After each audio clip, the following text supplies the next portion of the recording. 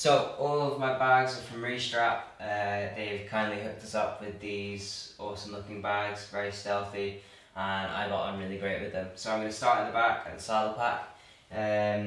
This is their 8 litre version with the 8 litre dry bag, and yeah, it attaches really well, hardly any sway, which for riding off-road is super important. So in the rear of the bike I was carrying all the things that I would need when I stop.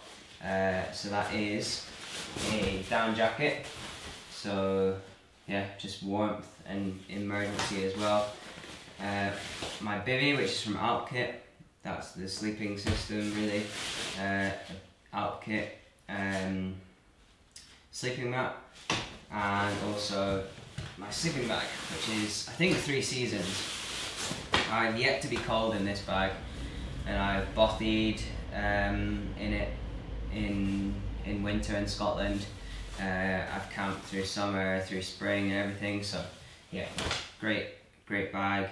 And for this trip I didn't need to sleep outside, which was amazing, but I was pretty prepared for a cold night even though it is summer in Scotland. So that's the rear of the bike done. Next I'm going to show you what's in the frame bag. So there's a big mix of stuff in here. First of all, there's this, which is a butterscotch cake that I didn't need to eat, but I had just in case. Yeah, lots of calories obviously. Then I've got some waterproof trousers, really small, really light, just in case of emergency. That would mean I would have full body cover, and yeah, it's better to be safe than sorry. Then I've got a spare Wahoo. This is the bolt, and that's just my backup navigation basically. So if I have any issues with my main unit, then this has got the route loaded and I can use the GPX and the maps and stuff. Then a head torch, so this can go around my helmet, and that's basically with my backup for riding in the dark or around camp as well. So that's a really good head torch.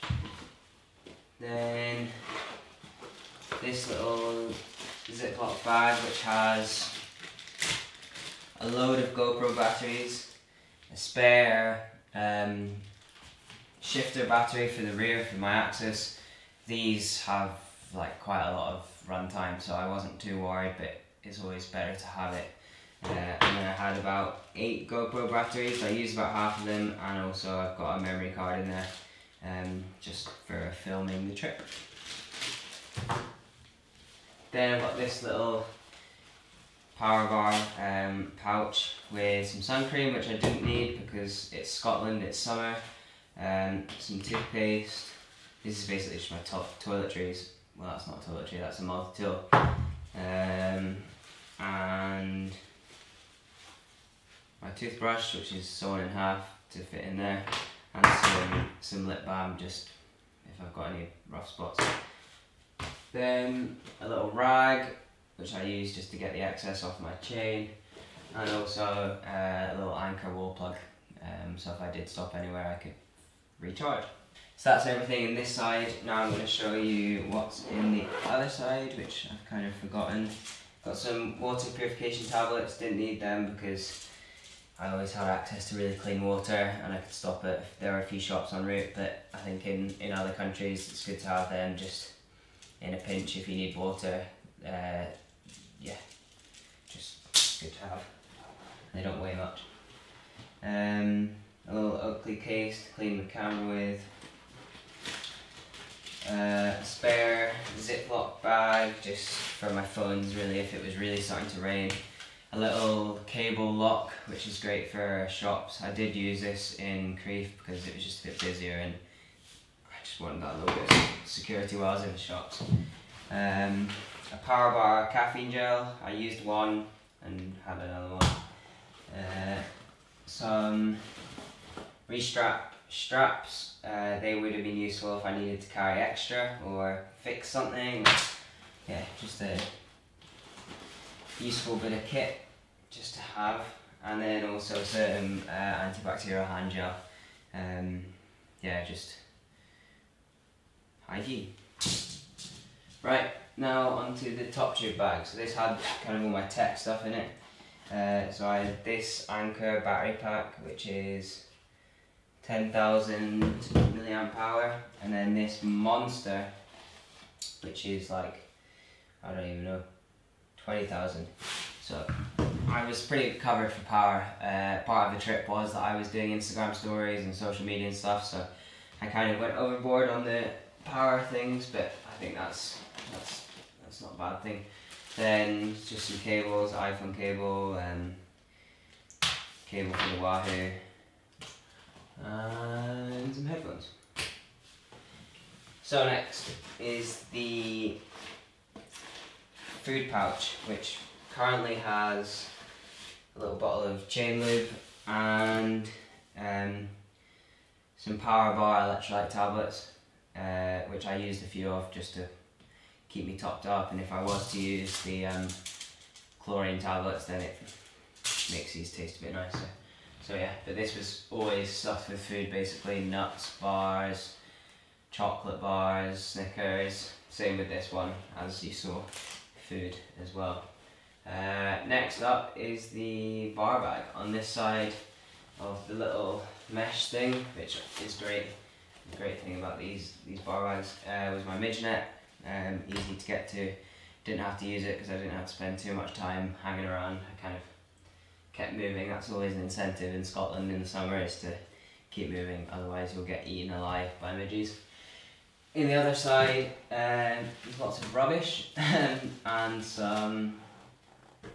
just some surgical gloves, really. Good for if you've got like a serious mechanical and you want to keep your hands clean, or the reason I brought them is as another layer of warmth. So if it really got to worst conditions, I could put these on, and yeah, you're going to get warm in them. Basically it's just plastic, so little hack, I guess. Then in the final bag, yeah, in the front, is all my spare clothing.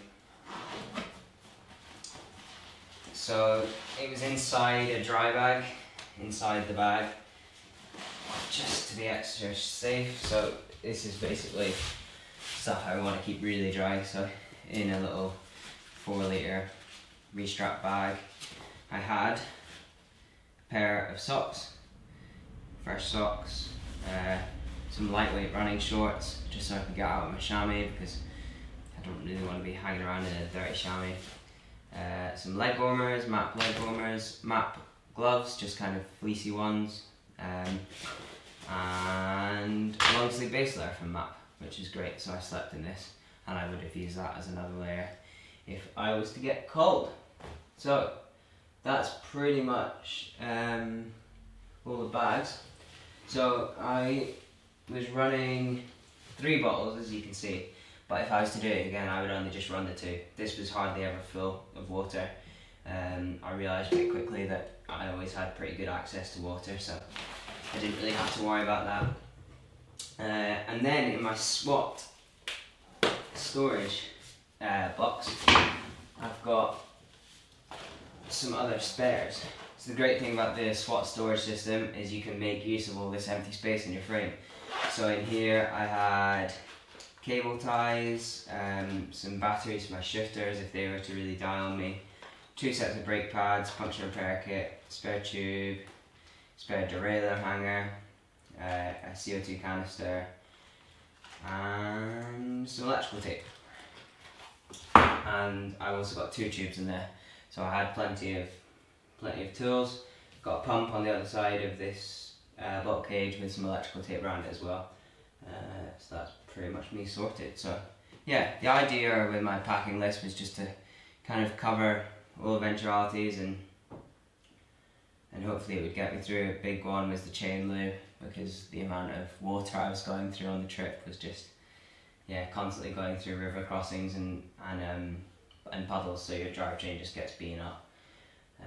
But yeah, on like the bike handled the terrain faultlessly, so I can't complain. But if things were to go wrong, then I think I would be pretty covered.